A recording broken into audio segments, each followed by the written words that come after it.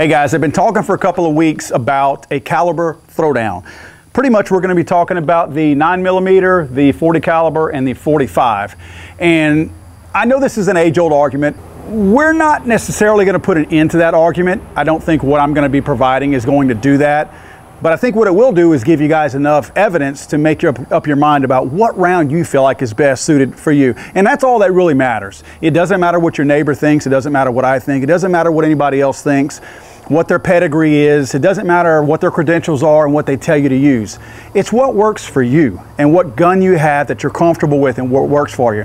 So we're also going to shoot just Glocks on this. The subcompact Glocks is all we're going to be shooting. When we get to the point of, quote, accuracy and recoil, felt recoil, that's going to give us a better indicator so that no one out there can say, well, you used too light of a gun when you shot this, or you used too heavy of a gun, or that gun has a stronger recoil spring than what this other model would be.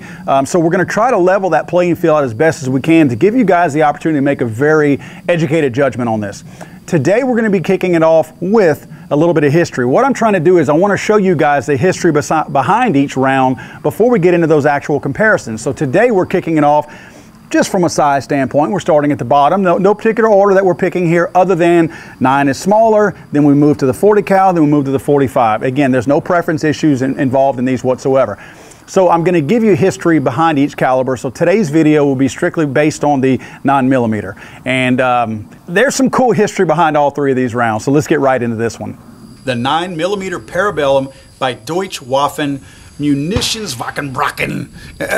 My German is not that great. Did I say my German? I don't have any German. So we're going to call them DWM as the original manufacturer of the 9mm, which is a German company. Now, to get to know the 9mm, you have to get to know the Luger P08. The P08 was a pistol developed in search of a round, not a 9mm developed and then people made guns. It was just the opposite. The gun was actually manufactured and they were like, all right, we need something to shoot in it now. The Luger was pretty much redesigned after the older C93 of Hugo Borchardt. Of course, the Luger was designed by George Luger himself. The genius of the C93 at that time was the fact that it was a self-loading pistol. That was not heard of around that time. But the C93 was clunky, uncomfortable, and delicate, and not to be trusted by the military and law enforcement, so the pistol never really caught on, which that left the door open for George Luger and his brand new pistol, the Luger P08, in 1898.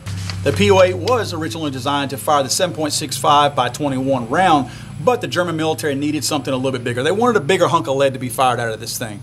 So that's when DWM actually went into, all right, we got to figure something out, and they developed a 9mm round. Now, there was a few things they did to it. They took the older 7.65 by 21mm round, they chopped the smaller round down, ditched the bottleneck brass to accept a larger piece of lead, and just like that, they had a 9mm round, and that's where the design actually stuck. From there, the 9mm was good to go. They kept that particular design. The round was created as the 9 by 19mm Parabellum. Interestingly, the word Parabellum has some pretty cool history behind it. It's taken from the Latin phrase sivi pacem parabellum, which translates to mean, if you seek peace, prepare for war. That's pretty cool. DWM, the company that manufactured the 9mm that created it, actually made that their motto. If you seek peace, prepare for war, for the actual company motto. That's pretty cool. By 1900, the Luger in 9mm could be purchased in the United States, but it hadn't really caught on that much. You know, there were some that were catching on, but again, not like the rest of the world that was really gravitating to the 9mm as far as a handgun goes, and even some submachine guns. America, we liked our 357s, our single-action Colts, you know, guns of that nature, our 38s. So we liked bigger hunks of lead. So the 9mm was a little bit slow to catch on in the U.S. One of the main reasons was because the U.S. military wanted something chambered in 45 caliber. They wanted that bigger hunk of lead that the 45 was in. And they actually were interested in the design. They liked the way the Luger was manufactured and made and the way it shot. They just didn't care for the smaller rounds. So they actually got a 9mm Luger redesigned to fire a 45 ACP for testing purposes. It never really caught on, but interesting piece there that the Luger actually did have some test models back then in 45 ACP to test the round in it. Of course, we all know by 1911 what happened. John Moses Browning, you know, one of the gun gods of all time, the greatest gun gods of all time, he had already developed by then the 1911 to shoot 45 ACP, and that's all the U.S. was good with. We were like, all right, we found it, we're good, That's our gun. That's our round.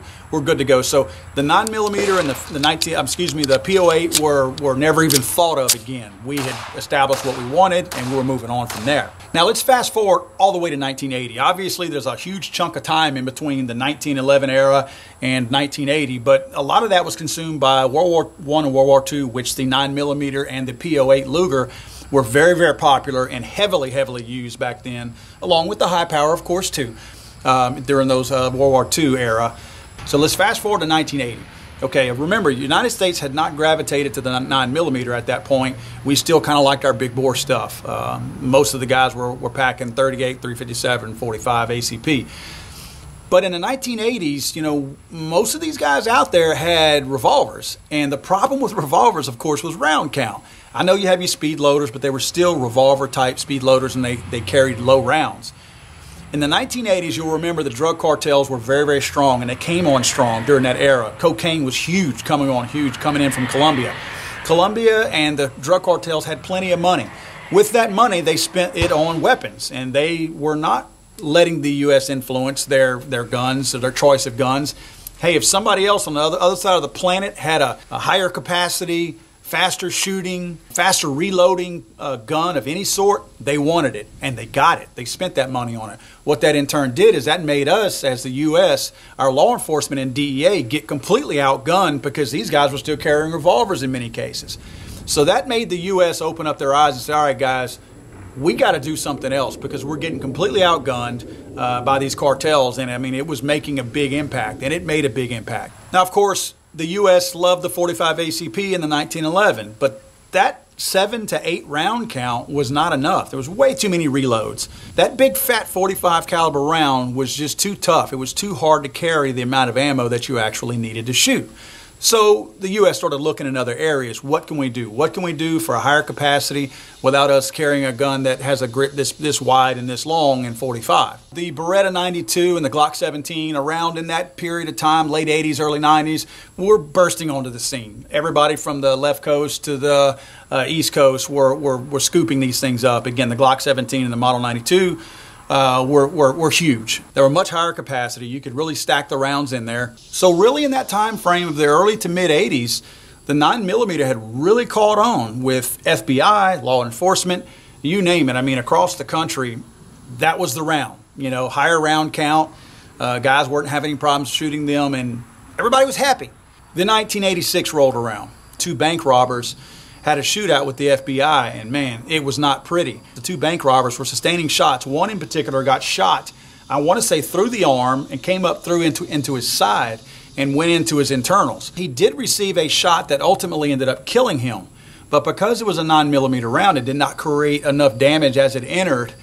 This guy was able to continue to shoot, and theoretically, based on the times that the shots took place and all that, it was determined that even after this guy had sustained that ultimate fatal wound, he still ended up killing a couple of the FBI guys. So they feel like, or the FBI felt like at that point, hey, if we'd have had a round that would have made him sustain some life-threatening damage a lot quicker, to where to have more of an impact, more of an internal wound damage type round, then he may have gone down at that point and not been able to continue on in the fight, and those other 2 guys might not have been shot. And they might have been right about this. This resulted in the FBI preferring the more powerful 10mm round and actually gravitating to it, but they ended up settling for the less powerful, short and weaker 40 Smith & Wesson. Same size round, but same size bullet projectile, but a different size casing and of course powder on the inside. Now look, there's a whole lot of maybes or what ifs or what really happened behind the scenes, and we're not going to go into all that today, but I have heard a couple of different theories. One was that the 10mm that the FBI was looking at, they had knocked the powder down so much on it because people that were testing it, some females and smaller men, of course, sorry, it's just a fact if that hurts anybody's feelings, we're not able to handle the power of the 10mm round. So the 10mm was downsized as far as powder in it. Well, the next thing you know, you got a larger 10mm round that you're shaking it and you just got a little bit of powder in it. So they said, well, why don't we just shorten the whole thing? That's how the 40 caliber Smith & Wesson came to be. I think they worked with Winchester on this also.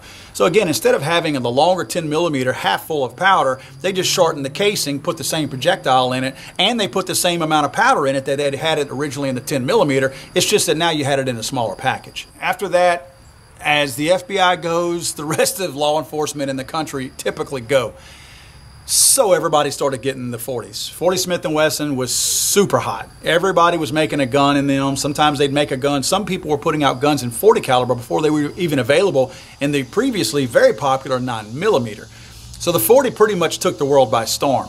However, with the advancement of gunpowder, certainly projectiles, the technology in projectiles and the way things were bonded, where you could do core bonding and things of that nature, certainly made the effectiveness of smaller rounds, whether it be the 9 millimeter or others, much more effective, because now the technology had caught up. Now, I am also one that understands that if the technology of a 9 millimeter increases, well, so does the technology of a 40. So in other words, just by making better technology did not make the 9 as good as the 40. The 40 increased too in productivity. So you certainly have an increase in all, but what it did was, if the threshold of effectiveness was right here, this is the line, and the 9 was below it, well, even though the 40 was above it in terms of wound ballistics and effectiveness there, if the 9 was below it and the technology made it more lethal, well, now all of them are lethal. It's just that the 40 now would be more lethal than what it was before, whereas the 9 millimeter actually may have become lethal to begin with. During all of this time, the FBI put forth a pretty rigorous set of testing guidelines to determine what is the best round for us out there. And it was pretty eye-opening what they came up with, and pretty interesting. They actually determined that on average 70 to 80% of law enforcement officers missed their targets when firing in high-stress situations. Can you imagine having 10 rounds in your gun? I'm just using 10 for the sake of math because I am no mathematician.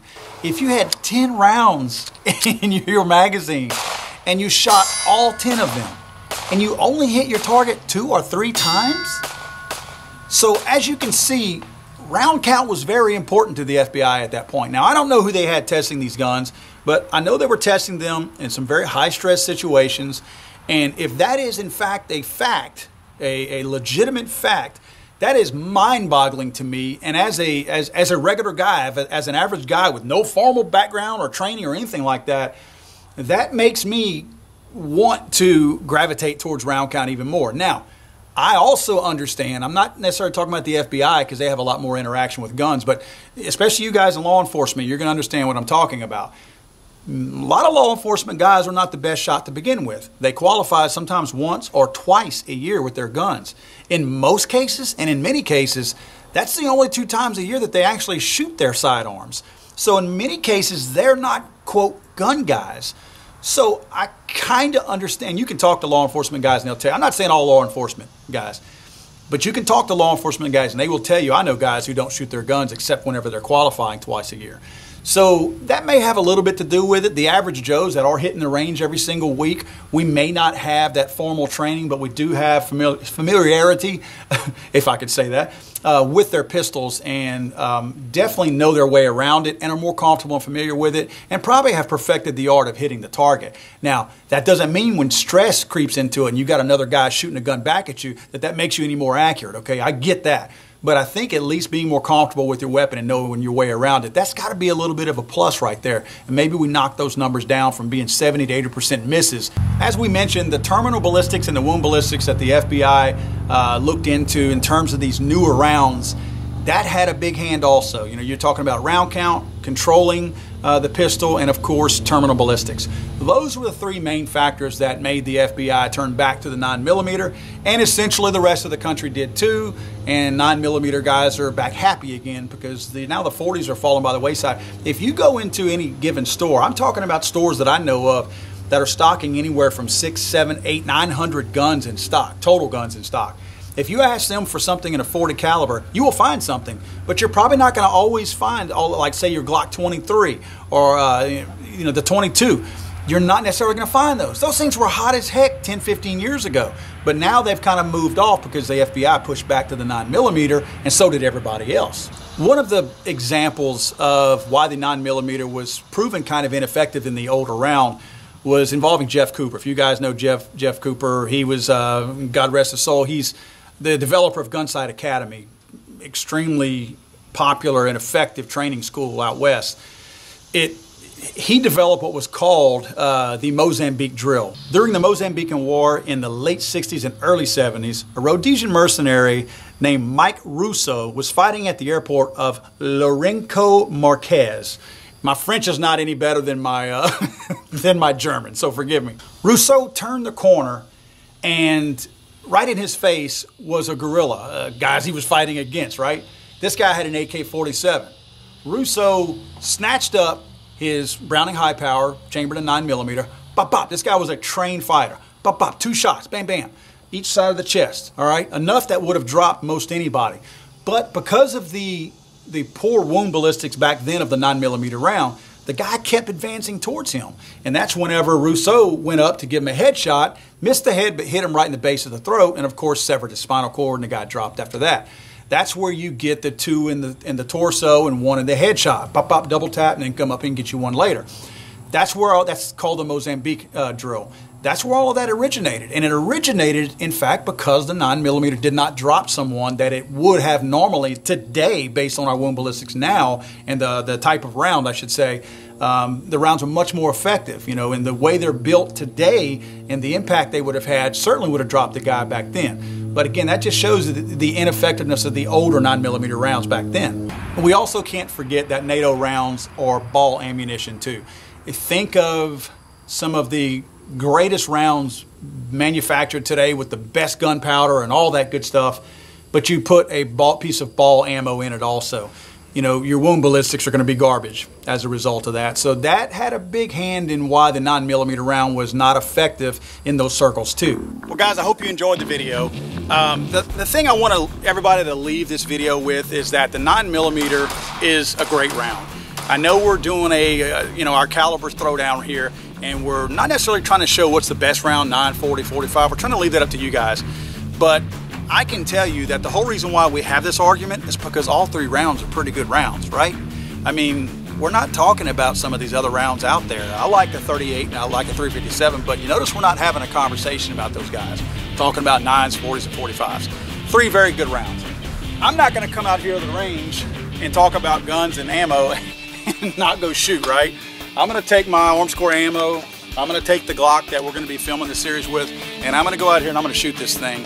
One of the cool things is, in our next videos, the next one in line is gonna be the 40 Smith & Wesson, and we're gonna talk about the same things we did like the 9, its own history and how it came about. Then we're gonna do the same with the 45. After that, we're actually gonna run all 3 of them together, and again, in subcompact style Glocks. And then we can show you guys the effectiveness on the range of each one of these rounds as equal as we can. And we will be doing those in all Armscor. Again, we're trying to keep this playing field by being all Glocks, subcompact models, and all Armscor ammunition, which I find to be very consistent. We want to try to make this level playing field as level as possible so that the results can speak for themselves and not have any asterisks next to this. Guys, thank you for watching. As always, please subscribe to us on YouTube. We really appreciate that. Follow us on Twitter, Instagram, Facebook, Gun District, all places that we're very flattered when you guys reach out to us. We love getting your email. Please email me at paul@legallyarmedamerica.com. I love getting your email. I do respond to emails. I'm very responsive. So we like to interact with you guys. We appreciate you guys hanging out with us. We will see you next time.